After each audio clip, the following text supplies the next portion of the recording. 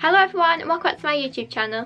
Today we're actually just looking at one product which I am very excited to try, as it's only just arrived. I haven't tried it yet, and it's actually from Bondi Sands and it's their new Glo Lights highlighting cream, and it comes in this box, and I actually love this box without even getting the product out.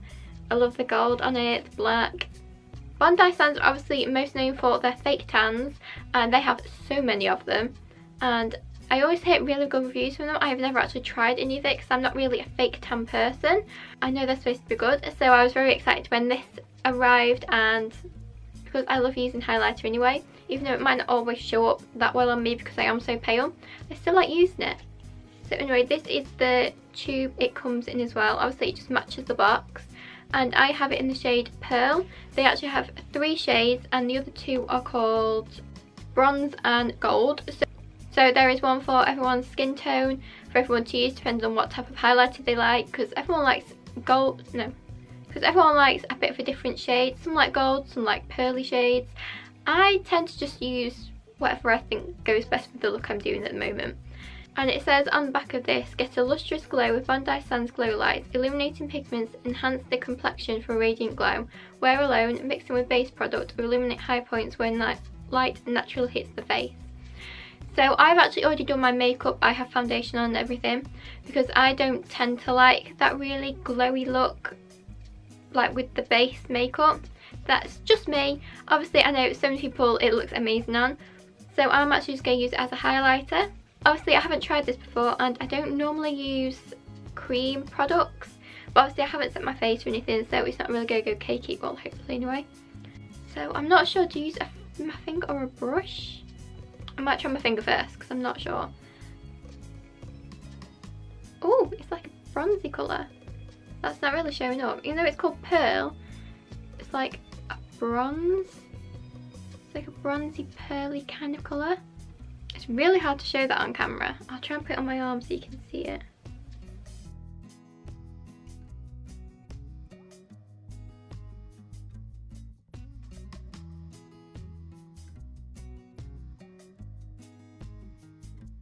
Show it on camera. Like, highlighters are so hard to show, but it's like it's quite bronze seeing as it's called Pearl, so I'm not sure, but anyway I'm going to put it, I'll zoom you in a bit. I always put highlighter just on my nose. Oh, I might put a bit too much there, never mind.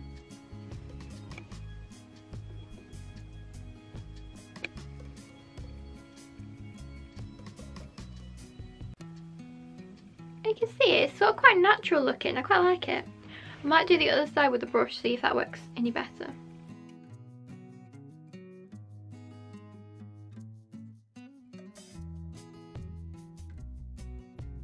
You know what, I actually think using your finger it works better than a brush, but it's given like a really nice healthy sheen.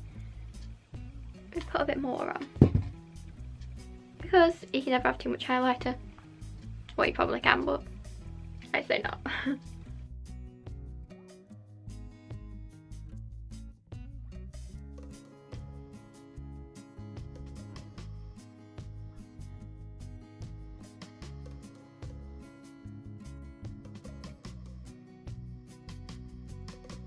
I definitely prefer putting it on with my finger rather than the brush. It just seems to blend a lot easier. Like I said, I always find highlighters so hard to show on camera, but there you can sort of see it gives such a natural glow just here, and obviously with it being sort of bronzy it adds sort of bronze effect, like sun-kissed effect, which obviously is what Bondi Sands are known for, as they do fake tans. And it blended so easily like into the foundation, because obviously I've always got the foundation on. It's blended so easily. Like obviously if you're using a brush you could put it like here and things, like I sometimes do. Obviously brow bones and things like that. You can put it wherever really, and I think this would look amazing if you're like on the beach or by a pool and you put it down your legs, like down the actual shin bone. I think that would look amazing because it would really catch the glow there, or maybe on like your collarbones if you're wearing something off shoulder. And you actually get quite a bit in this. It is 25 millilitres, so it's not particularly big, but a little definitely goes a long way with it. So it would definitely last. But yeah, I'm actually really impressed with that. I will use that quite a bit, especially when I'm doing different looks and things, as I always like a little bit of a glow. But obviously, like I said, I don't like using it with the foundation. I prefer putting it on top after when I need it.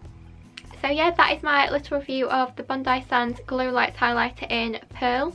Like I said, they do 2 other shades as well, and if you want to find out more, they actually have a lot on their Instagram. Hope you liked this little review, and I hope you liked how it looks. I actually really like it. It looks so much better in person than in camera though, which is annoying. But so I hope you liked this video. If you did, please get a big thumbs up and subscribe, and I'll see you soon with another. Bye!